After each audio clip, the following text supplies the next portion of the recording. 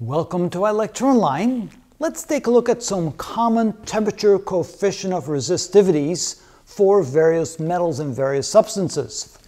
Now again, this is the equation that we had to use to find the resistivity of a conductor or anything that's made out of some sort of metal that changes over temperature. In other words, if temperature increases, the resistivity increases, and so this is the equation we use to calculate that. And here is the temperature coefficient of resistivity that we then multiply times the change in the temperature, add to 1, and that will then give us the new resistivity.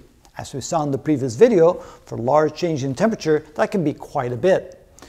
But what you will notice here when we look at the various metals, that the temperature coefficient is fairly similar for the various metals, especially the ones that are very good conductors that we talked about before, like aluminum, copper, and silver. Notice how close these temperature coefficients are for resistivity of those three very good conductors. They're very, very close.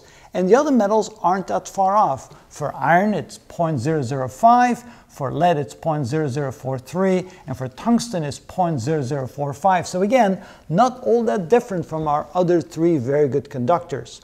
But then when we start looking at alloys and other substances, things can be very different. For brass, for example, it's quite different. It's about half of what you would expect for normal metal just by alloying copper and, well, brass is made out of copper and nickel, I believe, right?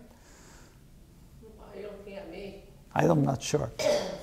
But anyway, I'll skip that, all right? So then when you start looking at other substances such as brass, graphite, and nichrome, you can see that the resistivity coefficients, or the temperature coefficients of resistivity, are quite different. For brass, which is an alloy, it's about half what it is for a typical metal. For nichrome, it's far less, and so nichrome can be used to resist the changes in resistivity at large temperature changes. And graphite, remarkably enough, has a negative temperature coefficient of resistivity. In other words, in graphite, as the temperature goes up, the resistivity actually goes down.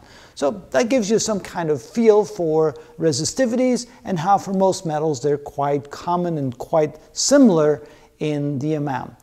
And that's how we know. It's copper and zinc. Copper and zinc, yeah. Oh well. Thank you. What did you say it was? I thought it was copper and nickel, but it's copper and zinc. Missed it by that much. Missed it by a lot.